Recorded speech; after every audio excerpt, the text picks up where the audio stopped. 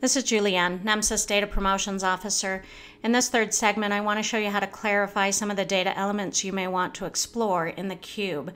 We do this by filtering down to what we want or filtering out what we don't want. I'm putting count of events over into the results area, as you learned in the previous video.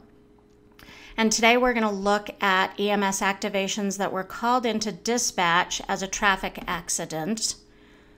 I can either use the search bar or I can come down to EMS unit dispatch information and select complaint reported by dispatch.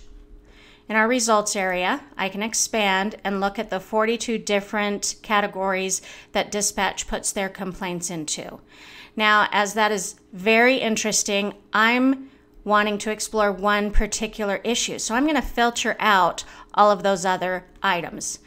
I'm going to do that by coming over here to the rows, and I'm going to drag and drop complaint down into the filter section. Don't worry, it leaves it in the rows for me as well, but it gives me this box up here that gives me some options for different things. I'm going to use that blue drop down, expand all, and now I can just select traffic accidents.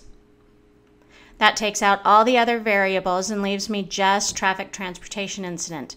Now, what if I wanted 2 variables or 3 variables?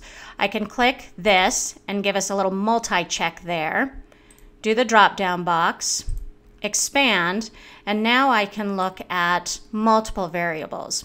So let's look at traffic incident and traumatic injury. That gives me both variables to work with, but let's take it back just to traffic accident. Right there. Okay, moving on. Now we're going to find the vehicular injury. You can either search again or move down here to injury information, expand vehicular indicator, and select vehicular injury risk factor. Again, I can expand all and look at all of the other injury risk factors, but I'm specifically interested in crash ejection. Now, just like we did with the last one, we're going to filter this. I'm going to drag and drop vehicular into filters, and it gives me this box up here. Blue drop-down arrow, expand all, and let's look at crash ejection. That gives me the number of EMS activations since January 1st, 2017, where there was a crash ejection, partial or complete, from a vehicle in a traffic transportation incident reported to dispatch.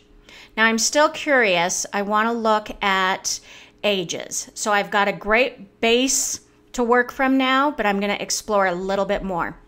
Again, you can search for patient demographics, age, or you can expand patient demographics and select patient ages. I'm going to expand all, and it gives me the groupings: pediatric, adult, elderly, not applicable, not recorded. Interesting, and I can expand each of those further. But in an effort to make that a little bit cleaner, you can come over here, expand patient ages, and it gives me a few more options. I can look just at age category: adult, pediatric, and elderly. I can take out age category and look just at age groupings. I can take out age groupings and I can look just in years. So it's the patient ages, the count of events, and if you scroll down, you're going to see that we still have traffic incident and crash ejection as elements. Now I'm going to look at this data a little bit more, and I'm going to see that we progressively increase in number until we hit about 19. 19 seems to be our peak there, and then it starts to calm down a little bit as we age.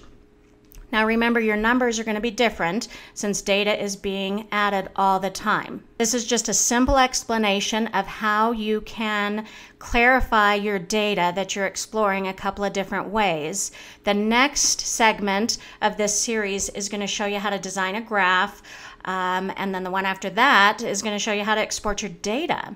So for questions or support, click on the link below or find our contact information on the support page of the NEMSIS.org website. Send us an email, give us a call. We'd love to hear how we can better support your data needs. Thank you.